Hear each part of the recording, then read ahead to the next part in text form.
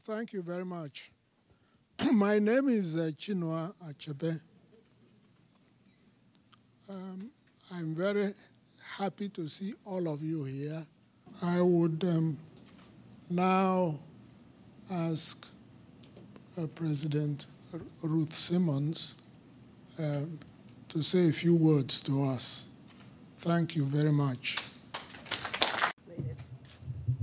Thank you. Good morning, everyone. I'm glad to see that the room is filling up a bit. This is a conference that we greatly anticipate at Brown, especially given the success of last year's colloquium. And we're very grateful to all of you for taking the time to join us for what we believe is a very important conversation. Before going further, I want to thank conference organizers, Professor Achebe, of course, and Dr. Chidi Achebe for creating such a robust program this year. I especially want to thank Professor Achebe for his leadership in bringing these important issues to the forefront here at Brown, in Providence, and in Rhode Island. I must say that when Professor Achebe, who is the David and Mariana Fisher Professor of International Studies here at Brown University, when we first started to talk about how we could conceive a program that would focus on Africa, he made it very clear from the outset that his concern was to bring issues involving Africa to the attention of the world.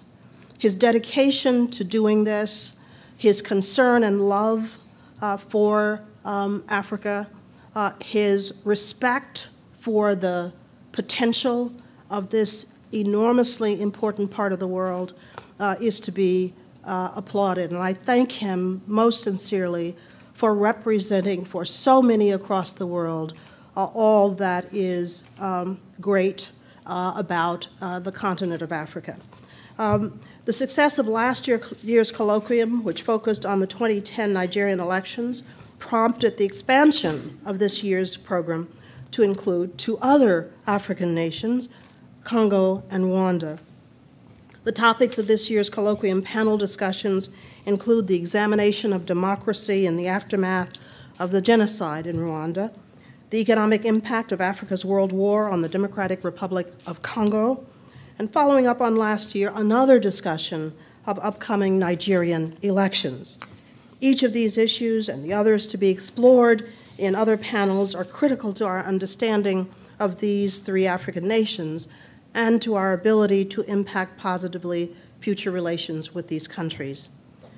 Globalization means that improved democracy in Rwanda, resolution of the conflict in Congo, and mitigation of the environmental disaster in Nigeria will affect not only these African countries, but the rest of the continent and, in fact, the rest of the world.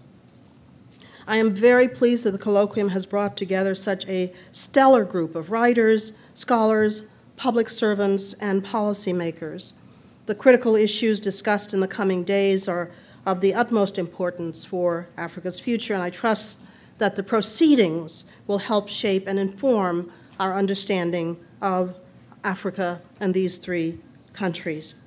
This colloquium, again, demonstrates Professor Achebe's commitment to the discussion of important issues involving Africa, and we have, again, many people to thank for this, including the Office of Conference Events at Brown for helping to bring this together. Brown is delighted to have the opportunity to support Professor Achebe in this important work, and I hope you remain for the remainder of this event and enjoy the colloquium. Thank you very much. And I must say that when at the announcement, this is in no aspersion, of course, on the esteemed ambassador, but to have Chinua Achebe come up instead of the ambassador is something that is actually pleasant, and we hope the ambassador arrives and we have an opportunity to hear from him, but it's always good to see you. Thank you.